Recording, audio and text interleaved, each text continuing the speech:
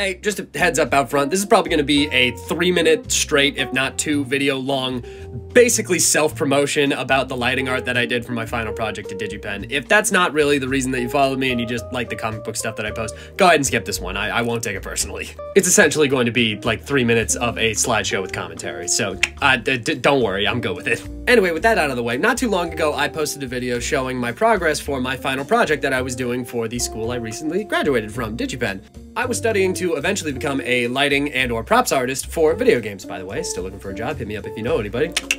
And my final project was 2 relights of 2 separate scenes, one being in Unity Engine and one being in Unreal Engine. At the time, I had only finished 1 lighting setup for the Unity Engine relight that I did. However, for both the scenes, I did 2 separate lighting setups, meaning by the end of it, I ended up doing 4 different lighting setups, 2 in Unreal and 2 in Unity. And judging by the response to the previous video I posted about it, I thought you guys might want to see. Oh, and if you want to see all of these pictures in like high resolution and not, you know, horizontally on a phone screen, you can actually find these all on my ArtStation account. Just artstation.com/jmorton. Here it is on the mobile app, and you can actually see all of the other artwork that I've done on there. All right, shameless plug out of the way, onto the actual work that I did. I am actually going to move this video off to the side and just show you guys the actual high resolution images because we're here. So fuck it, right? All right, back to the actual video, whatever. Okay, so how I'll run this is that I'll just show you the original lighting that the scene came with and then the 2 different lighting setups I ended up doing with it. Cool? Cool.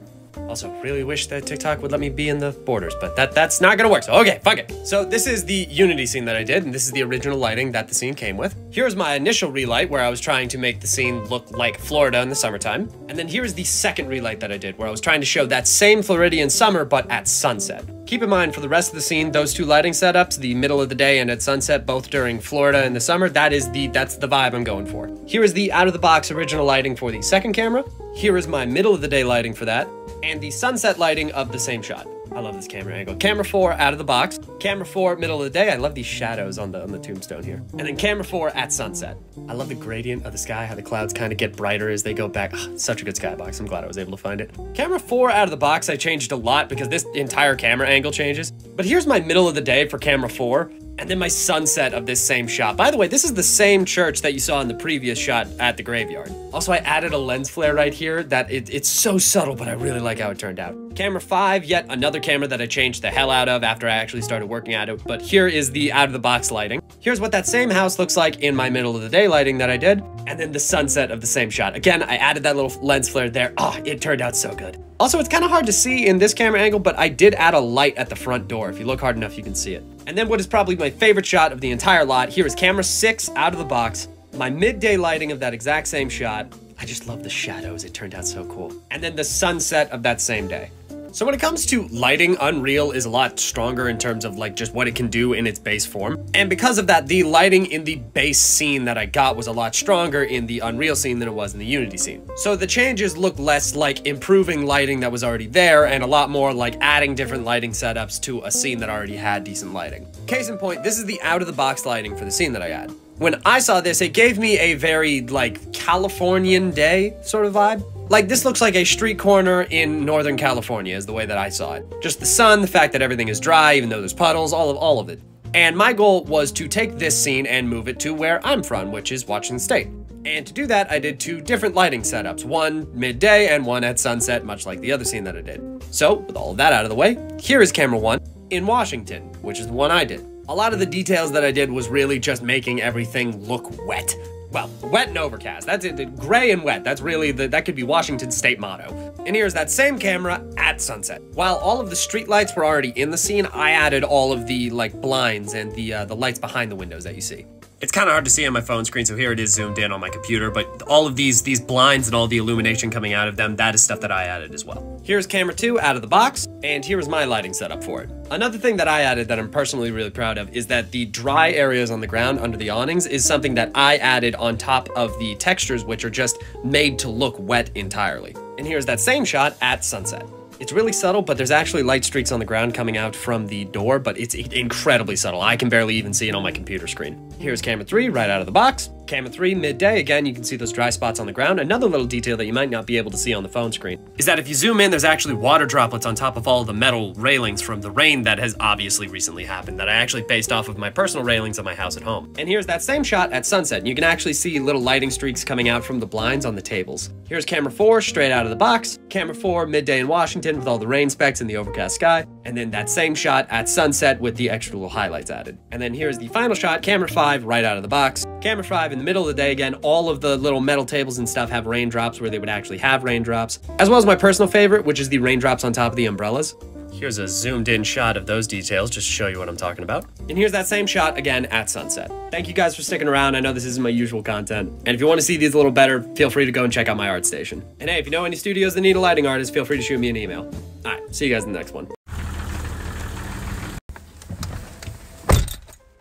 Damn it! So I just got out of Doctor Strange 2. In short, fuck, that was good. Like, really fucking good. I'm gonna try and keep this completely spoiler-free. A little background, I don't really like fantasy. Magic has always been a thing that I don't super love, even in superhero stories. I was never really a big fan of Doctor Strange. Doctor Strange is one of my less favorite Marvel movies. He's never been one of my favorite characters, even in any of the group movies. And I honestly was not excited for this movie. I'm not a huge Sam Raimi fan. I was really worried about all the multiverse stuff. I was not excited. I literally only went to see it today because I was worried about getting spoiler bombed. I am the exact opposite of the target audience of this fucking movie.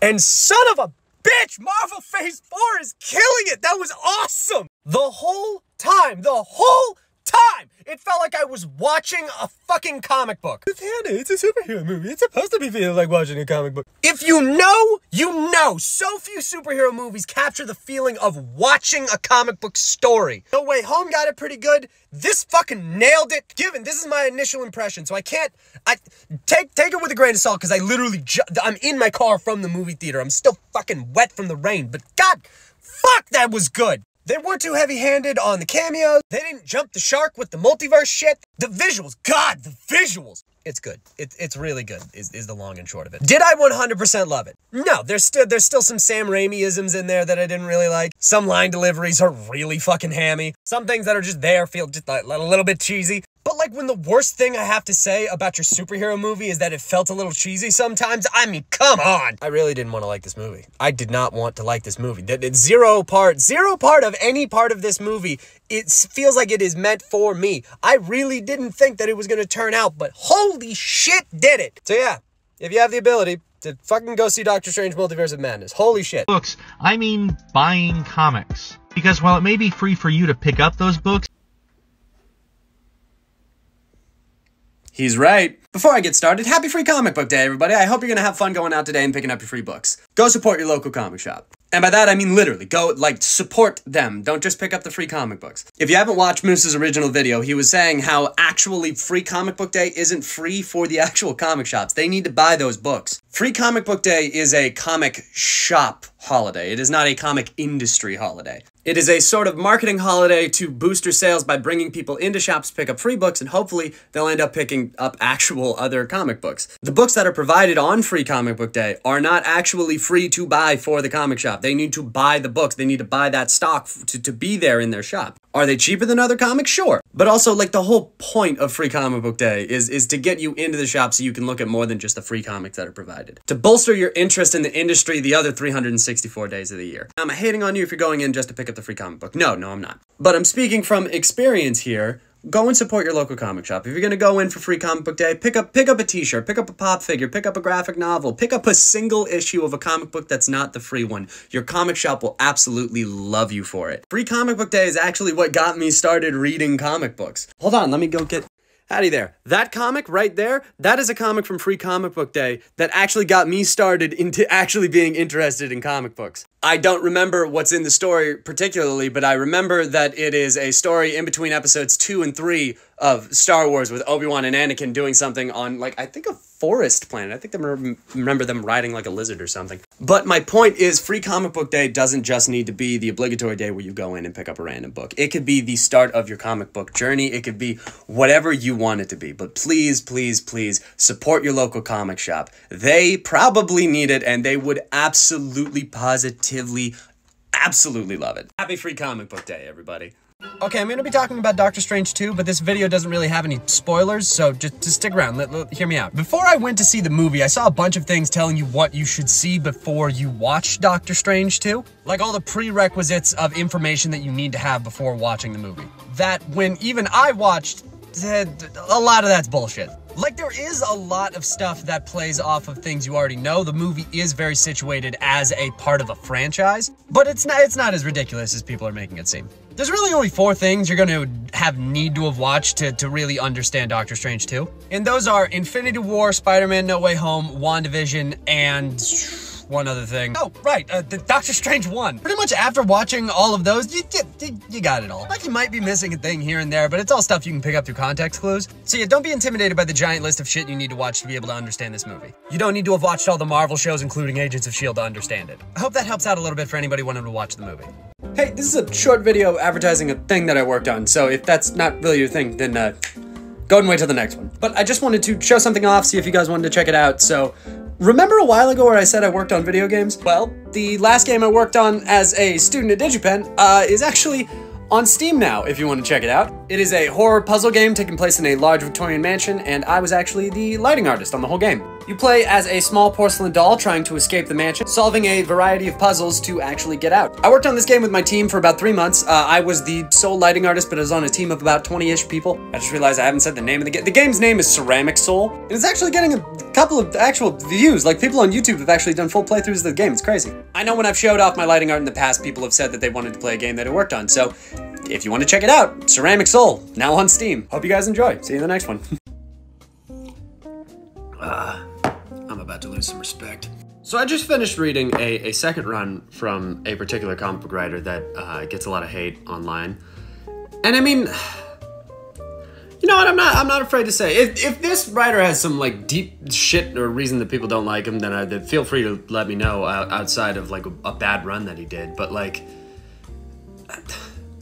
I really like Tom King's stories. I know to anybody who doesn't read comics that's a fucking nothing statement, but here's 2 book recommendations for you, and the books that made me think that this guy's a really good writer, because I really like his stories. First of all, his Mr. Miracle run to this day is still one of my favorite comic books of all time. It is such a thorough look at depression and what it does to somebody and the attempts to escape that feeling. It's so fucking good. And also, I mean, this was the book that invented, which, I mean, like, every writer since that was literally put into that comic book who has used that character has used that fucking line. So it is so fucking creepy in the book, I swear to God. If you have not read this, you should. It's amazing. And then the book I just finished reading that he also wrote is Strange Adventures, which how many people are Adam Strange fans to start with? Like, this isn't really a character that most people know about. This is essentially like John Carter meets like Flash Gordon. And he was able to turn this character into an actually intriguing war mystery. And while Mr. Miracle made Mr. Miracle one of my favorite characters of all time, Strange Adventures made me absolutely adore Mr. Terrific. A lot of misters.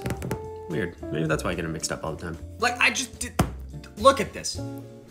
Do I need to say anything more? That's just fucking hilarious. Oh wait, hold on, I do need to say something more, because he says something more and it's fucking great. You Earthman, did you dare touch me? You hit me, I hit you. What the fuck you think fair play means? I mean, come on! Listen, I know people don't like his Batman run. I get that. But if you are on the fence about Tom King as a writer, or you don't like what he's written so far, read Mr. Miracle and read Strange Adventures. They're both really, really good self-contained stories, and I think they really highlight where this guy's strengths are. I mean, plus the art of like Mitch Gerads and Doc Shaner. You can say whatever the fuck you want about Tom King. The dude works with amazing artists. Plus, I mean, to be perfectly honest, I just kind of want to spread some positivity. I have not seen one nice thing said about this guy since his Batman run. And after reading these 2 stories, I don't fucking get it. So if you're on the fence about Tom King, check out Strange Adventures, check out Mr. Miracle, and then come and tell me what you thought. Tell me I'm fucking wrong. Tell me I'm a fucking idiot. I don't fucking care. Just read the books. They're great. I don't... TikTok, what? What the fuck is this? It's a video about me recommending Tom King books. The literal worst thing you were shown in the entire video is Mr. Terrific bitch slapping someone. I didn't even curse that much. There's so much more fucked up shit I could have shown from those books if I knew you were gonna sensitive content it anyway. Love it here. So happy I have more time for YouTube. Woo! I need something to distract myself. I'm okay. We're good. We're good. We're good. It's fine. Welcome back to Regrettable Superhero of the Week, the weekly, not weekly show where I pick one character at random out of the League of Regrettable Superheroes and then I run the fuck down. So Mr. Terrific's not in this bitch, TikTok's gonna get angry! I'm joking, I'm joking, I'm joking, I'm calm, I'm fine, we're fine, we're fine. Was Darkseid is that fucking scary? We're fine, we're fine, we're fine. Let's pick a character. Listen, buddy, I am having just a stellar fucking day right now, so you are going to give me a new fucking character on the first try, or I swear to God! Mini, money. That fuck. You. Dynamite Thor! What? Am I reading? Dynamite Thor? Is that I think it did. When did he go bald? Is that Dynamite Thor? Is he just a guy who flies and throws dynamite at people? What the fuck is this? Why is he so cheeked up? He's just fucking nose diving in and bombing a motherfucker. Apparently for the second time. Why is the smoke in 3D? I do not care how stupid this guy is. This is certified not regrettable. This is fucking gorgeous. Oh my God, it's so much better when you read it. Dynamite Thor was created by Wright Lincoln in Weird Comics #6 of Fox Feature Syndicate in 1940. Dynamite Thor's real name is Peter Thor, the world's leading expert on explosives. This motherfucker has one superpower. He is explosion proof. It does not matter what it is. If it explodes, it doesn't fucking affect him. And this is reason enough for him to strap on a costume and jump out the fucking window and start blowing the fuck out of criminals. He literally just throws explosives at bad guys. But wait, Panda, why is he flying on the cover of his first issue? Oh, he's not flying. That belt that he has explosives in it, and he consistently blows himself up to fly. He doesn't use a jetpack, not rocket boots. This motherfucker just straps a bomb to himself and says, fuck it. His name isn't even Dynamite Thor. In the story, he's just called Dynamite. And you would think being explosion proof would make him basically invulnerable, right? Nope. He could still be shot. He could still be knocked out. He could still be punched. It's literally just fucking explosions. Oh my God. Not regrettable. I want a fucking AAA movie of this guy yesterday. This guy was in the same comic as the Blue Beetle. That means DC owned. I want this motherfucker in the Suicide Squad 2 now. So I just got back from a wedding, hence the attire, and I don't know about anyone else who wears suits regularly, but I don't really get the suits are uncomfortable and I don't like wearing them mentality. Like, honestly, if I could wear a suit every fucking day and not be the guy who wears a suit every day in society, I fucking would. That and capes. If I could wear suits and capes every single day and I wouldn't be that guy who wears a suit and a cape all the goddamn time, 100% would dedicate to it fully. But for somebody who is known for doing a high voice to pretend to be a Skeletor character and joking about men in tights online all the time, I have a surprising amount of shame, so that's probably not gonna happen. Speaking of those men in tights, welcome back to Regrettable Superhero of the Week, the weekly not weekly show where I pick one character at random out of the League of Regrettable Superheroes and then I run the fuck down. Let's see who we're getting today. Give me someone good, please. And you. Fuck you. Rainbow Boy. Oh, that's cute that they had the subtitles in rainbow colors. It's gonna be a good episode. Why does the helmet look like that? You're telling me your name is Rainbow Boy and your costume is 2 colors? Does he make rainbows when he flies? Is that a genie in a sequin shirt made out of gas coming out of the gas tank of an exploding race car being piloted by an out-of-ammo polka dot man being fucked up by the fucking Rainbow Boy? Pride Month is literally next month. Why couldn't you wait 1 month? Why are they on a racetrack? Was this dude trying to blow up a racetrack? What is your plan, Rainbow Boy? What the fuck are you trying to do here? Are you trying to catch this man because your buddy exploded out of his gas tank? If so, where the fuck did you come from? The stands are back there. You flew in from the white sky. This guy is essentially Billy Quizboy from Venture Brothers with the powers of the Flash plus Green Lantern. Rainbow Boy was created by an unknown creator in Regular Feller Heroic Comics #14 in 1942. His secret identity is one of Jay Watson, a boy genius who appears on the Wizard Kid radio program. It's essentially a quiz show for juvenile geniuses. You know, like I said, Billy Quizboy, essentially. While conducting experiments with light at home, he found out that if he absorbed enough light, he could travel at the speed of light. Oh, and also make rainbow-colored constructions out of hard light. This doesn't need to be sunlight. I'm talking like if you shined a spotlight on him, he could absorb that and then fucking just... Phew. He only appeared 9 times and mostly alongside Hydro Man. No, not the Spider-Man villain, this guy. I will say though, I don't think this guy is fully regrettable. Like, give him a better costume, flesh out his origin a little bit, and throw him in the DC universe, and fuck it, got it, you're good. Hell, when DC did an event where Stan Lee recreated all of their famous characters, this was essentially his idea for the Flash, so with all of that in mind, I will say regrettable for now, but with a lot of potential. At least have the rainbow extend to the back of your fucking head! In your opinion, what is the greatest name in cinematic history? I'll go first. This right here is probably the single easiest question I will ever have to answer. This character has appeared in popular media once and then was never seen again. Despite that, he ranks amongst the top of my favorite characters in all of media. He speaks exclusively in grunts. He both got his ass kicked by and kicked the ass of WWE wrestler Sergeant Slaughter. This man has one-handed Cobra Commander's head like it was a fucking basketball. This man rocks exclusively shades of purple, red, and pink. He is essentially a flying bodybuilder with swords in his elbows. This man's legal name, and the one and only correct answer for this question is Nemesis Enforcer. Watch G.I. Joe the movie. I will never stop hyping this shit. So, I very rarely get any paid partnerships at all. I'm not complaining. That's not a big issue for me. I don't do this to get, you know, partnerships and everything, but I very rarely actually get, like, sponsors that reach out to me that hope for me to support their stuff, okay? Would you like to know the unfortunate string of events which has led to today? I had the honor of being able to partner with Viz Media to promote their new Samurai Deadpool manga. Here's where the problems arise. You see, I got the book the same week that I was graduating. And then I took a week-long vacation immediately after it. And then since then, I've been trying to kind of adjust to living back at home again. So it has been almost a month where I have had this book that was freely given to me by a company for a character that I really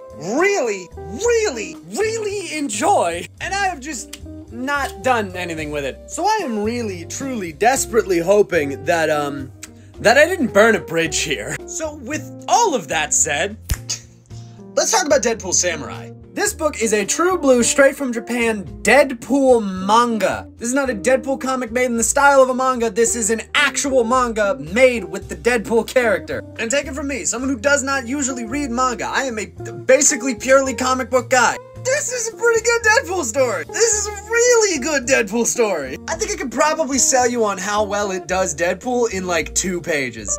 The moment one becomes a hero is almost always cruel. When the time comes, you may be forced to make someone do the incredibly difficult things that no one else will do. I really didn't want to have to do this, and I'm gonna feel bad. You feel bad? For me? Nope. For the assistant who's got to draw the next page. Wait, what? I mean, come on! Will you already flip the page? You monster! It took the assistant 3 days to draw that spread! That moment is this far into the book. That's almost how the story starts. Listen, if you love Deadpool as a character, heck, if you even like Deadpool as a character, I suggest that you pick up this book and give it a read. I am not, by any stretch of the word, a manga guy, and I still read and loved this book. If you've been looking for a new Deadpool story, go check out Deadpool Samurai, and thank you to Viz Media for sending me a free copy. I really hope that I didn't burn every bridge with you by putting this out so late. I'm sorry, you hit me at a really weird time in my life. Okay, so I made a video, like, maybe 15 minutes ago that was answering why Robin wears bright colors. And there are way more questions in the comments than I thought there would be. So I'm gonna run through a couple of the things that I saw that are pretty common questions in there. First off, wasn't Robin's bright color scheme supposed to contrast with Batman's dark color scheme? Like, wasn't he trying to make himself a little bit, like, give himself a foil, a more bright and colorful foil? That was the editorial reason for Robin. Like, Robin was originally created specifically so that children reading the books would have somebody relate to instead of just having Batman there. Another question I saw is, if this was the reasoning for why Robin wears it, why do characters like Damian Wayne not wear those super bright colors? Why are their colors mostly black? Well, with Damian, it's because he was raised by the League of Assassins. He ain't gotta earn shit. Hell, if anything, Batman needed to calm that kid down. Same kind of goes for Cassandra Cain. She was literally trained to fight, to talk. And her mom is Lady fucking Shiva, so she doesn't really need to earn anything. Also, she wasn't a Robin, so. There's also the fact that the Robin outfit is actually originally supposed to be kind of an extrapolation of the Flying Grayson's outfit that Dick Grayson wore. Same way as the Robin name being a nickname that his mother gave him that he adopted into his superhero name. This one can be thought of as true depending on the timeline that you're reading. If that's the canon explanation for you and you like that one, fuck it, that's great. Like, I know that's a lot of people's canon explanation for why Robin's colors are bright, and I think that's totally reasonable. However, depending on the true comics canon version of Robin that you're reading, sometimes the Flying Grayson's outfit looks like it did in All-Star Batman and Robin. These green ones with the gold design on the chest. And then the Robin suit is wholly made up for Robin himself. Same with the name Robin, it kind of depends on the version if it's actually a nickname that his mother gave him. I personally like that version, but it kind of depends. And then finally, one of the last questions that I saw that was getting a lot of traction was, why does the Signal wear bright colors then? And that one is because the Signal isn't trying to hide. The Signal wears all yellow, and that's because he is the daytime hero of Gotham. He's supposed to be hopeful. He's supposed to be somebody that people can see. And on top of that, he's a meta. He has superpowers, and those superpowers allow him to manipulate light, so the more light that he attracts, the more that he can actually use it. That last one is completely made up by me, but I think it sounds reasonable. I just wanted to cover a couple of these questions, because I saw a lot of them popping up, because it is kind of ridiculous to hear somebody say, oh yeah, Batman dresses this kid in bright colors so that he gets shot at, so that he can learn to hide better. I hope all that helps.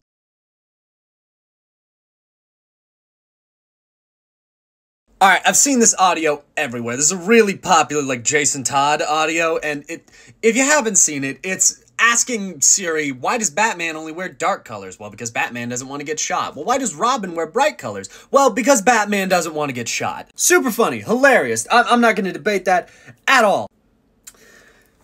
And I'm not going to debate that because it's kind of true. Look, I only say kind of because it's a little bit more he wants Robin to get shot at. God, that sounds fucking terrible. Okay, he wants Robin to be visible to criminals so that he can still learn to hide in the shadows even when he's dressed like that. Like, if Robin is this bright splatter of colors and he's still able to hide in the shadows, then it'll make it even easier to hide in the shadows when he's in dark colors. Essentially, he wants him to learn how to hide in the shadows regardless of what he's wearing. Yes, this comes from the New 52, but it does get my point across. Won't, everybody see me out there?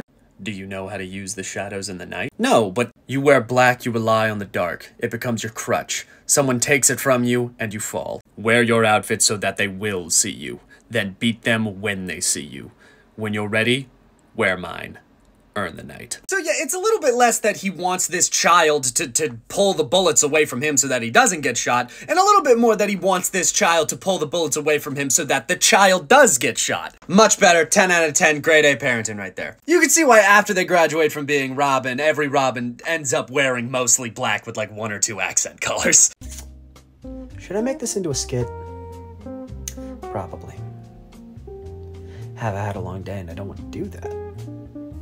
Absolutely. So I want to talk about something. So one of the more famous Superman stories there is For the Man Who Has Everything. It's a story that takes place on Superman's birthday where Mongol attacks him and traps him with a symbiotic plant called the Black Mercy. It's a plant that paralyzes you while feeding on your aura, and while it's attached to Superman, it feeds him a hallucination of his greatest desire. It does that for everyone, not just Superman. I don't know why I specified. Whatever, we're continuing. While all of this is happening, however, since it is Superman's birthday, Batman, Robin, and Wonder Woman end up coming over to celebrate with Clark. And from there, the story proceeds kind of how you would imagine it to. Batman and Robin and Wonder Woman, of course, they get the Black Mercy off of Superman and they defeat Mongol, of course. I'm not saying this to downplay the story. It's an absolutely amazing story and you should absolutely read it. Or if you don't want to read it, they made a really good Justice League episode off of it where they just don't have Robin there. But that's actually the part I want to talk about. See, while this is a really famous Superman story that has been adapted in multiple locations in multiple different ways, people tend to forget that the Robin that's there was Jason Todd. And not only was it Jason Todd, but Jason Todd was the person to finally take the flower off of Superman.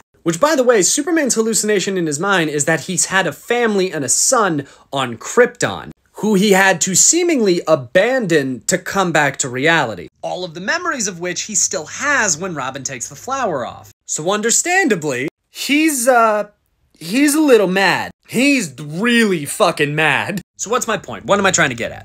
I think that Jason Todd should have a slight subconscious fear of Superman. Not Kryptonians, Superman. I think that not only would it provide a really good contrast between him and Dick Grayson, because Dick Grayson's favorite superhero is Superman, as well as cementing this story in canon forever, but also it would really make sense.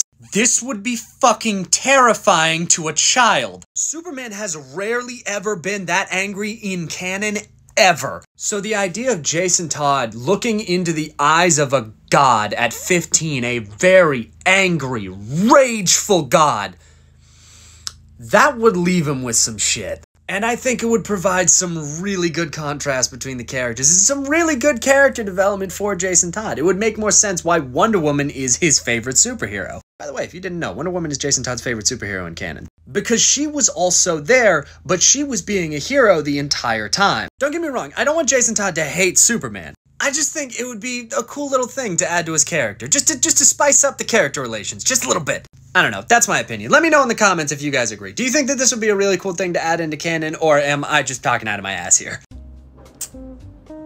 Superman should be lean. And by that I mean I don't think he should look like a bodybuilder, like 300 pounds of pure muscle like he's usually drawn. The longer I exist in the comic book sphere and the longer I actively engage with it, the more I find myself being a Superman fan. I think everybody in their journey of either knowing about superheroes or existing in the comic book sphere goes through this stage of either disliking or just straight up hating Superman. He's basic, he's overpowered, why doesn't he just solve all the world's problems if he has the ability to? All those sort of things. And I feel like the longer you exist in comics, the longer you accept that Superman's not supposed to be that. He's not supposed to literally be this sort of god tier character that can solve all the world's problems. He's meant to be a little bit more metaphorical than that. Superman as an entity, for one, being just sort of a fictional power fantasy. Like he was originally created by two Jewish creators in America and he solved social problems, landlords, abusive husbands, that sort of thing. A sort of wouldn't this be great if this existed sort of thing. Like he was this pure good ideal of what an otherworldly savior could be, created by two Jewish boys in the 1930s. The literal implications of his powers were not really supposed to be looked at all that hard. However, comics are a collaborative medium and the character has shifted since then.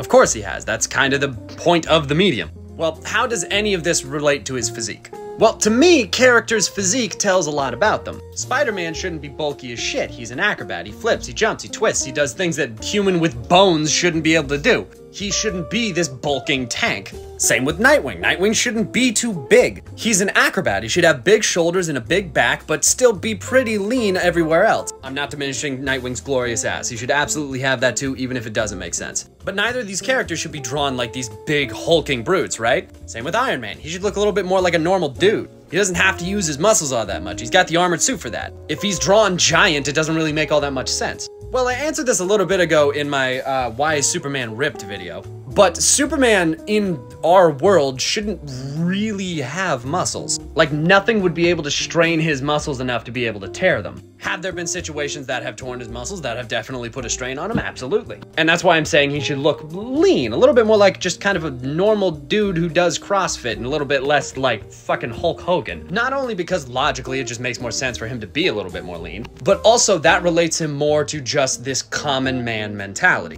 If he looks more like the common man than a god, then seeing him as sort of a metaphor of the best version of a common man makes a little bit more sense. Or at least it's a little bit easier to follow. That's why I really like how John Kent is being drawn right now. Current Superman has that a little bit more leaner physique. And Henry Cavill notwithstanding, Christopher Reeve is my second favorite Superman. I don't know, that's my interpretation. I think that Superman should be more of a leaner muscle build, or at least look more like a normal human being. What do you guys think? Do you guys think Superman should be this bulking god, or should he be more lean, more like a normal person? Let me know in the comments.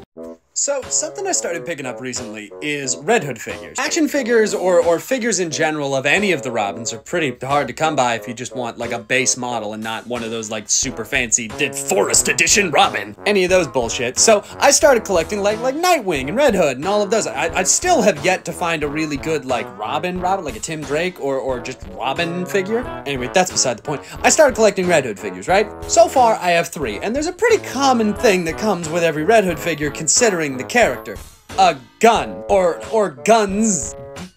Because it's Red Hood, and Red Hood uses guns. That's like his thing. He's the Robin with guns. I know he doesn't use guns in the comics right now. Don't at me, I don't care. So I just picked up the Gotham Knights Red Hood figure that they just recently put out for the game coming out. And, Homeboy's got guns, but They're finger guns. This man has no weaponry. How is that even possible? Here's your Nightwing, stick sold separately. I'm not mad, it's a good figure. It's just, that's like his thing. These intros, I swear, they're getting longer and longer every time. Anyway, welcome back to Regrettable Superhero of the Week, the weekly, not weekly show where I pick one character at random out of the League of Regrettable Superheroes and then I run them the fuck down. Eeny, meeny, miny, you. We'll go with you, you're new. Zippo! Like the lighter? No. Not like the lighter. I see you're rocking the Rainbow Boy Noir headgear here. Wait, isn't this just Go-Go Tamago's thing from Big Hero 6? Like the ankle wheels to go fast thing? This is literally the same thing. They even have the color scheme. It's either an insane coincidence or somebody at Disney is reading in.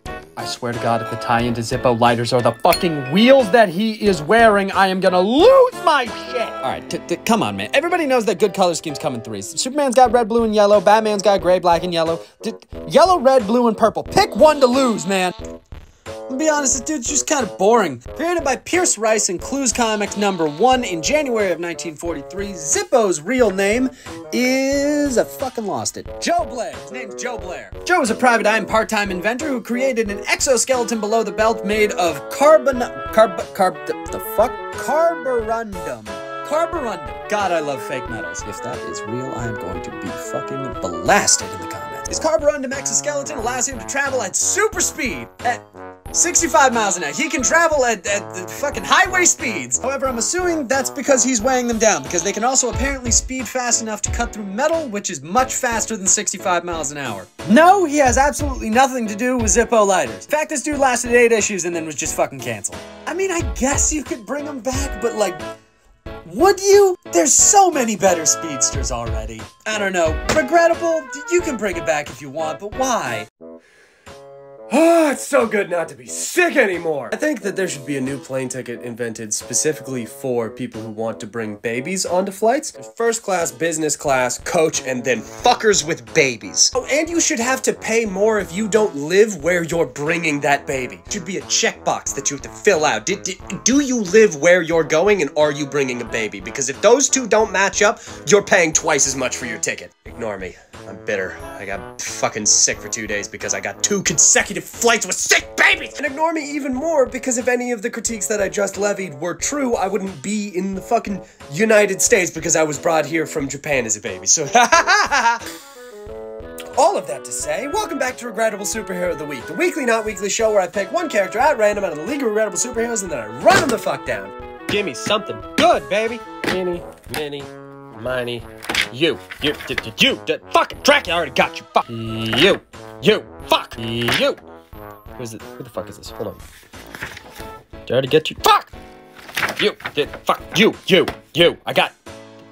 Did I get you already? No, I didn't get you already. Pat Parker and the War Nurse. I don't know much about nurses, but I don't think that that is a healing tool. Also, Jesus Christ, Pat Parker is not fucking skipping leg day. Holy shit, man. Is he screaming from the debilitating cramp that he's getting from the tightness of the short shorts combined with the straps around him? Because Jesus fucking Christ, that is tight as hell. You know, honestly, outside of the fact that he's not wearing pants, these costumes are not too terrible. There have been worse costumes that I've seen in relation to World War II characters. So this is pretty good so far. I will say, this does just feel like pantsless Captain America with a gun fetish, though. So I will not speak too... Also, this War Nurse, way less creepy than this one. Okay, I have been saying this wrong the entire time. It is Pat Parker, War Nurse. It's one name. 98% sure that this guy is actually called Captain Freedom and has nothing to do with Pat Parker. So we're not even gonna address this fucker anymore. Got it? Good. Pat Parker War Nurse was created by one Jill Elgin in Speed Comics #13 in May of 1941. She started out as like a regular pulp hero, just a war nurse in, you know,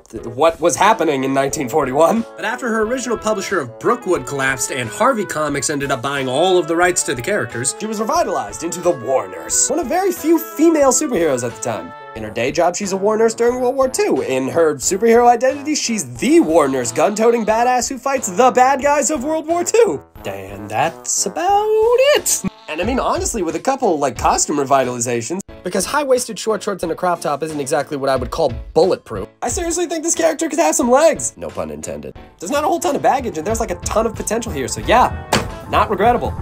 And that is going to be it for this month. Thank you all for being just so so patient with me over the last couple of months. I especially want to thank all of my very loyal patrons: Andra Lanowitz, Anna Eliza B, Background Joshua, Benjamin Hadler, Bilbro, Blue, Brandon Laney, Butterguys51, Carol Cowett, Cassie Pace, C. Randy Gamble, Danny Walker, DeCassowary, Diandra, Dragonfang, Fuck Me Ray Bradbury, Gas Boss Gate Light Girl Keep, Jeffrey Aviles, Jenny Chanti, JJ, Cap Stevens, Linda Mackert, Magoo, Pandora A, Patricia Chops, Pinchy McGore, Raymond Villasana, Ricky Tiki Davi, Silent Princess, Sring, Tarara, The Holy Kuroda, The Lady Ray, The Firebranded, Theresa Harrison, T.S. Famder, Tyler Ellis, Unique Apple Pie, Victor Viral, and Who Knows, as well as all of my other lovely patrons over on Patreon. And thank all of you for being so patient with me while trying to get these videos out. I know it's been a long time, and I know this is the second time in a row that this has happened.